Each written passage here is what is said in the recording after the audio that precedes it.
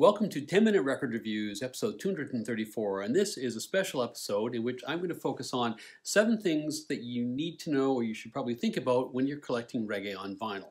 And in the video, I'm going to focus on what I think is the greatest period in Jamaican music between the early 1960s and the mid-1980s. Now, obviously, lots of great reggae since then. I'm not in any way disparaging that, but it's not as hard to find in good condition as the older stuff, so it's not that tricky when you're collecting it. It's also largely released digitally as well, which is, as you know, not the focus of this channel. And so this video is really focused on the classic period of reggae on vinyl and slightly before. So beginning with ska and rocksteady in the 1960s, and then roots reggae, lovers rock, dub and toasting in the 1970s, and then moving a little bit into the 1980s with dancehall and sing Jane. And the video is very much directed to people who are starting out collecting reggae. It's not intended for reggae experts, those who already have a great library of this excellent music. Now, I know a lot of those folks will watch anyway, and thank you for watching. And if you have things that you think I've slightly misconstrued, then please do leave a comment. Love the support, love the feedback. Nobody knows all about this stuff, least of all me.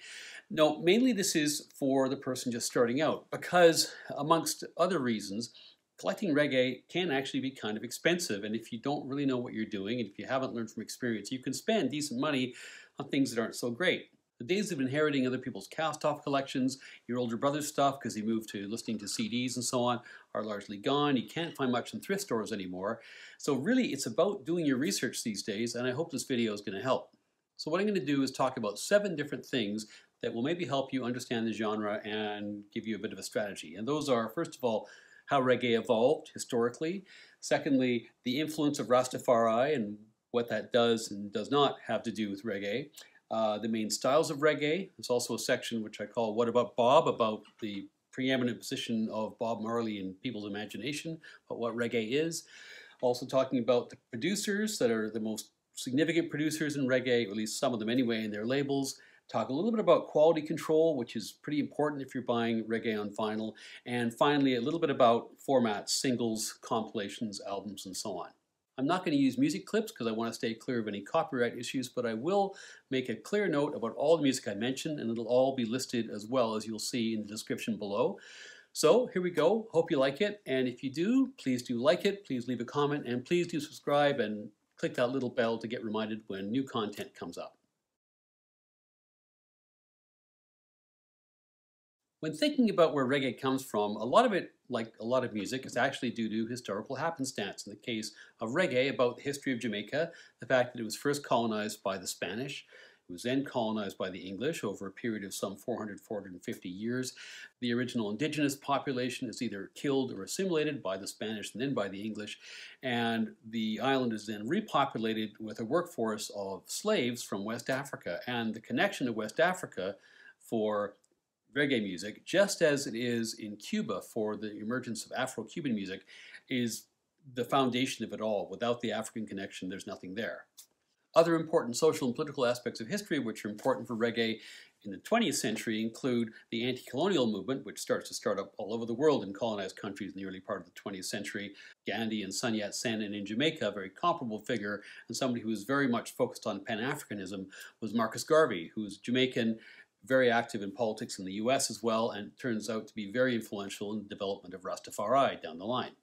In terms of musical influences on reggae, in the early part of the 20th century, Calypso was the big thing, largely emanating from Trinidad.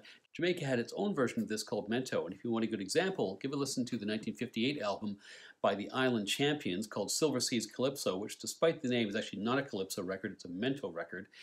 And listening to that, it's not a big stretch to see where the beat and the pace of the music which became reggae ultimately comes from. World War II also has a big influence, as it does on music all over the world in different kinds of ways. And in Jamaica, it has an influence because US troops are stationed there during the war. In addition to their own selves and their military equipment, they bring records, jazz records, they bring R&B records, they have their own radio stations, and Jamaicans for the first time are exposed in particular to R&B, and it really catches on like wildfire basically. And in the post-war years, from say 45 to 55, the big thing in terms of public popular music in Jamaica were street parties run by sound system operators, because of course not a lot of people had electricity, and so if you had a truck with a generator and big speakers, you could drive it and set up a party, people would come and dance, and the records which everybody wanted to hear were the latest R&B records. After the Americans departed, the influence of R&B starts to wane, or at least the availability of R&B records starts to wane. And so the sound system operators, some of them anyway, begin to migrate to becoming producers, and they start to focus on producing, well, originally Jamaican versions of R&B, but very quickly that's blended with Jamaican musical traditions, and you start to get some really vibrant and exciting stuff happening. As the country moves towards independence in 1962, there's an awful lot of ferment of all kinds, intellectual, social, musical, psychological, you name it. Out of all this ferment, in the early 1960s comes this distinctively Jamaican music, which is the first style that really fits within the general category of reggae, although of course it's not reggae. I'm talking about ska. And ska is really in its heyday from 1962 to about 1966. Ska, of course, is a very distinctive style of music. It's got that notable 1-2, 1-2, 1-2, 1-2 kind of beat. On the upbeat, you've got either a piano chord or brass instruments or guitar chord sometimes playing that distinctive skank. And some really good examples of this are Enjoy Yourself by Prince Buster or Simmer Down by the Wailers, Bob Marley and Peter Tosh and Bunny Wailer in their earliest incarnation, or pretty much anything by the great trombone player Don Drummond from that particular era. And ska basically takes over Jamaica's dance floors for about a 4-year period. But things are changing quite quickly, and recording techniques are getting more sophisticated, just as the music is getting more sophisticated. And ska in the mid-1960s is then replaced by a short-lived, but very influential and frankly really great style of music called rocksteady. And rocksteady is, the differences are subtle, I guess, but it relies less on brass. It relies more on the bass. It's slower, usually, not always, but usually slower than ska, and often a little bit edgier in terms of the musical composition, but also the themes. And some great examples of rocksteady are the song Rocksteady by Alton Ellis, which actually gave the style its name, and my personal favorite, Stop That Train by Keith and Tex, which also kind of foreshadows reggae, I think. It's tricky to tell the difference sometimes between what's ska, what's rocksteady, and what's reggae, and you'll often get them compiled, the same record, under one of those particular names, and in truth, the lines are pretty fuzzy between the three of them. That's in terms of the music. But in terms of the focus and the lyrical themes, there is actually quite a distinct evolution from ska, which was very poppy, concerned with love and dancing and those kinds of themes. Rocksteady, a little bit edgier. Reggae is a whole other evolution in focus, political focus, social consciousness. Musically, the differences between rocksteady and reggae, again, not all the time, but most of the time, are three. First of all, reggae is slowed down even more than rocksteady, typically. Secondly, the bass lines are typically a lot more complex, and you also have more complex rhythms to the guitar. You don't just have a single skank, you might have a double or a triple skank, and sometimes you have that accompanied by an organ, so there's more musical complexity. And the bass is also typically even higher in the mix than it was in rocksteady, and it was higher in the mix in rocksteady than it was in ska. And part of that simply has to do with the advances in recording technology, just like rock and roll records from the 50s sound a lot tinnier than rock and roll records from 1970. But the differences in musical style are almost less important when it comes to the emergence of full-on reggae than are the differences in focus and lyrical content, because reggae is largely a reaction in many ways to social and political events. I mentioned that Jamaica becomes independent in 1962. That's a period of great optimism, and that's kind of reflected in the happy-go-lucky sounds of ska. But by the late 60s, that optimism, as in other parts of the world, had been replaced by pessimism. All the promise of independence and liberation and social equality seemed to have dissipated. Looking around, black Jamaicans still saw themselves as being poor. They still saw white and light-skinned Jamaicans holding most of the positions of power. They still saw themselves being repressed by the police and by economic circumstances. More broadly, the forces of anti-colonialism, anti-capitalism, Pan-Africanism are sweeping through people's consciousness. On top of that, you begin to get the influence of Rastafari, which I'll talk about in a bit. So by 1970, reggae had emerged as a dominant musical style in Jamaica and would stay there for many, many years. That said, there's not really a clean break always between these eras. In fact, in the 1970s, you can still find people who are largely performing Jamaicanized versions of R&B hits. People like John Holt and Ken Boothe are good examples of that. So let's talk about Rastafari. And the first thing I should say is I'm not a believer. I'm interested in Rastafari, very interested, but only because of its role as a muse for some of the greatest music ever recorded. I personally don't think it's any more or less reasonable to believe in this than it is to believe in any of the Abrahamic religions. I actually think Rastafari is a little less unpleasantly weird about food and sex, but this is not a discussion of theology or any kind of value judgment.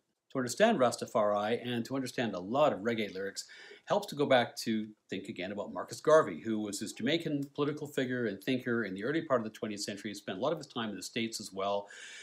He was a Pan-Africanist, so he was addressing his thinking to the broader diaspora of former African slaves in the Western Hemisphere in particular. He was very vocal in back to Africa thinking. He was also very interested at times in the separation of black people from white people for the benefit of black people, obviously. And this leads him to be somewhat controversial because at certain times, strange bedfellows, he ends up getting into bed a bit with the KKK, who obviously also are segregationists of a different kind. But in general, his influence in terms of consciousness, self-confidence, and vision politically in Jamaica is very, very positive. He's a national hero in Jamaica. The principal thing that Rastas associate with Marcus Garvey, which of course he borrowed from several books of the Bible, is this prophecy that a black king would be crowned as a messiah in Africa. He starts talking about this in the 1920s. In 1930, Haile Selassie is crowned emperor of Ethiopia. Now, Ethiopia is relevant for other reasons, and there's all kinds of reggae bands called the Abyssinians and the Ethiopians and so on, because Ethiopia was a symbol of defiance and resistance to European colonialism. Ethiopia has a very long and well-documented history, which was a great antidote to white Europeans' attempt basically to erase black history and impose their own history in the continent. And so the confluence of these factors, the relevance of Ethiopia and Haile Selassie ascending the throne in that country, lead a lot of people in Jamaica to conclude, okay, the time is now, the Messiah is here, and Haile Selassie is the Messiah walking on earth. And regarding the name, Haile Selassie was his name as emperor, but his name when he was a prince was Rastafari Makonnen, or Rastafari, Prince Tafari, hence the borrowing of that name for the name of the movement. In the first decade after Selassie comes to power, Rastafari thought develops at a modest pace, but it really takes off after World War II as Jamaica gets closer and closer to actual independence. And in that period, alternatives to Western systems of thought and belief become more and more attractive to people opposed to colonialism. And then it really booms, the influence of Rastafari, when Selassie himself visits Jamaica after independence in 1966. As the 60s wore on and social conditions worsened in Jamaica after independence, politically conscious Jamaican music and Rasta philosophy merged and they found their voice. And they didn't find their voice in the R&B and soul-influenced music of ska and rocksteady. They found it in the newer form of reggae, which was slower, which was more musically complex, which was more spiritual, and which became much more consciously black music. There's a new consciousness, a new pride, and this starts to manifest itself in one of the most distinctive aspects of reggae compared to the other styles, which was the use of very distinctively Jamaican accents in singing. No longer were people trying to sound like Sam Cooke or other contemporary R&B stars. They sounded like Jamaicans. An example of this early reggae with its heavy political, spiritual content would be pretty much anything that Wailers put out, sort of 69, 70, 71, thereabouts. There's a compilation called African Herbsman, which is a compilation of things the Wailers did, produced by Lee Perry around 1970, which is excellent anyway. It has a bunch of different covers. This is the one I have. That's a great example. Or pretty much anything by Burning Spear from this time. These are a couple of his albums from then, are examples of this style. And this style is known as roots reggae, heavy spiritual, heavy political content.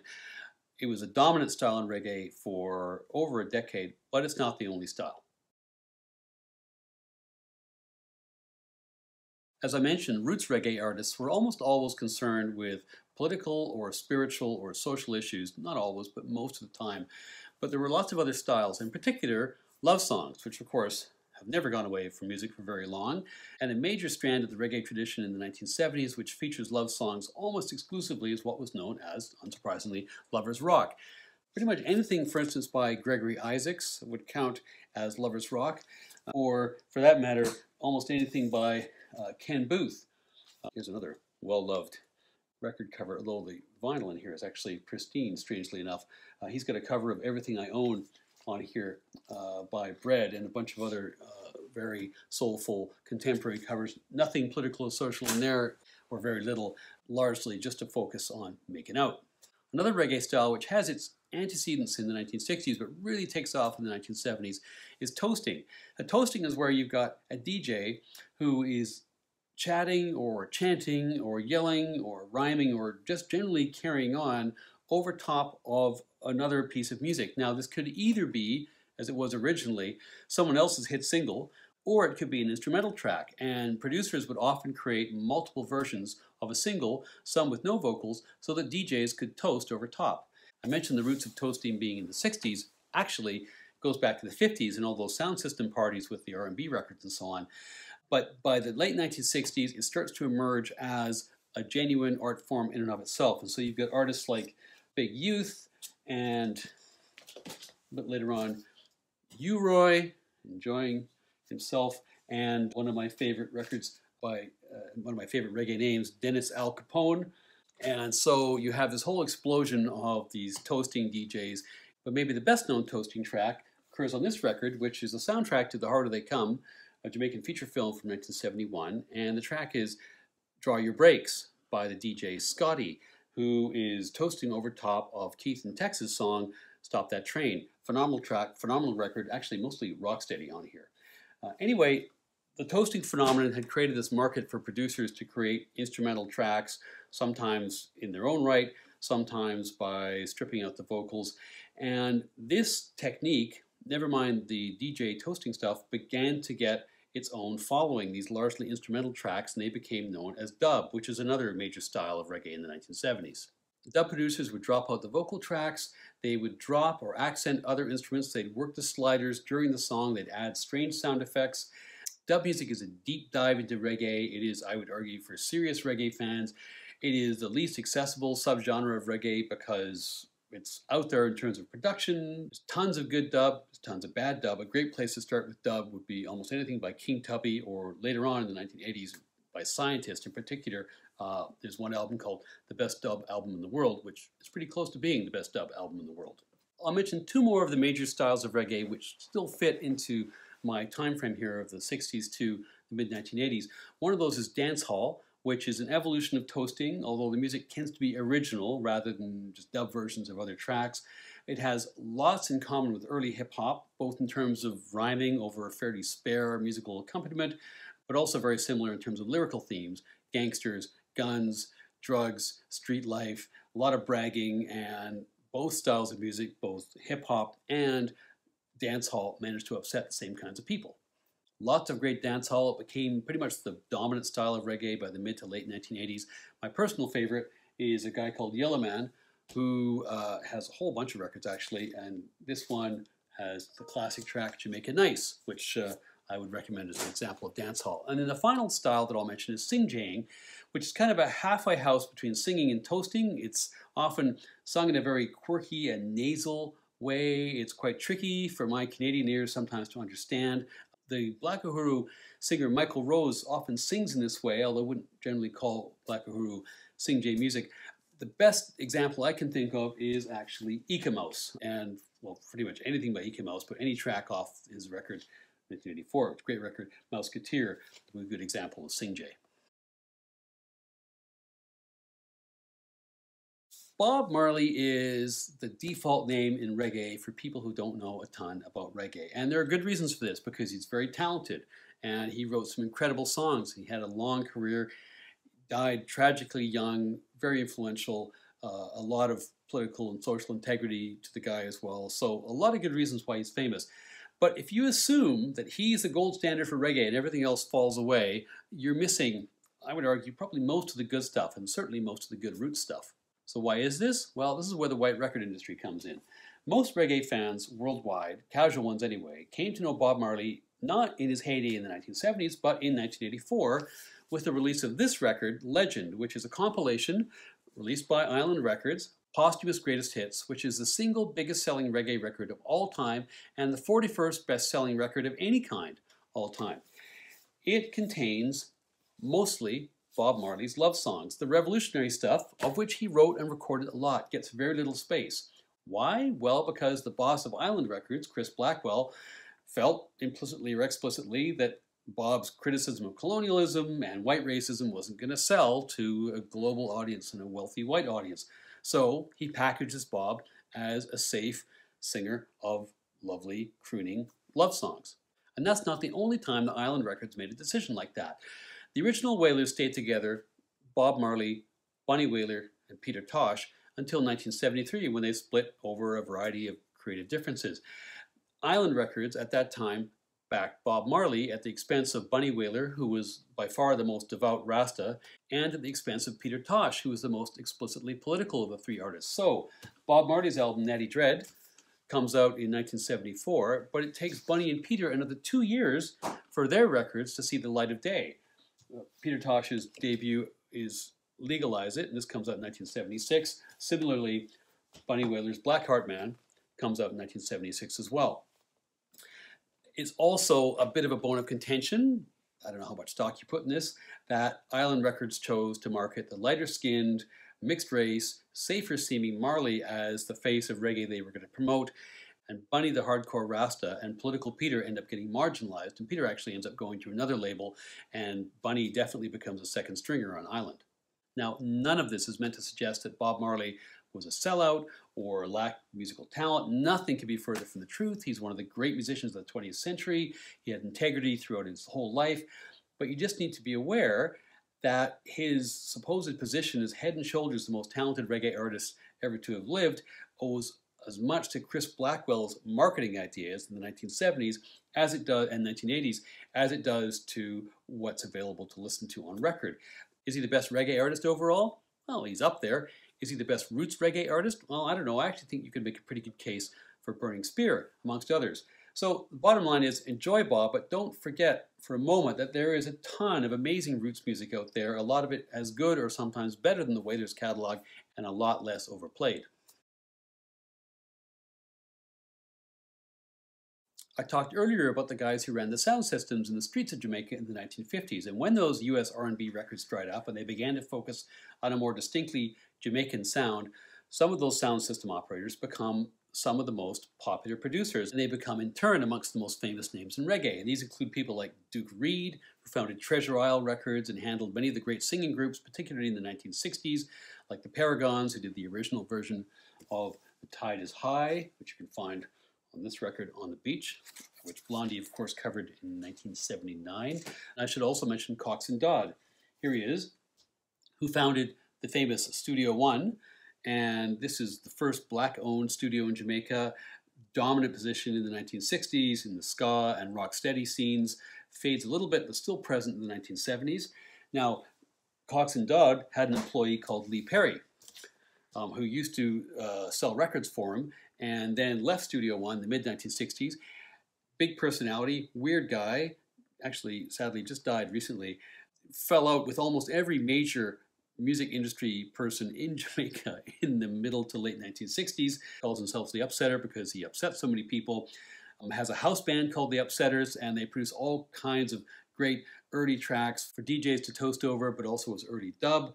He also recorded the Wailers in their most dynamic period around 69-70, when their new roots reggae sound was coming together, and when the Wailers split in 1973, Bob Marley takes most of the Upsetters band and turns them into the new Wailers backing band. Perry continues on despite this. He forms Black Ark Studios, and they produce some, well, incredible roots reggae, but also some of the most amazing dub records of the late 1970s. Then he actually burns the studio to the ground and eventually moves to Switzerland. There are lots of great producers, lots of good labels. It's kind of hard to list them all. You kind of have to get your feet wet and figure out what you like.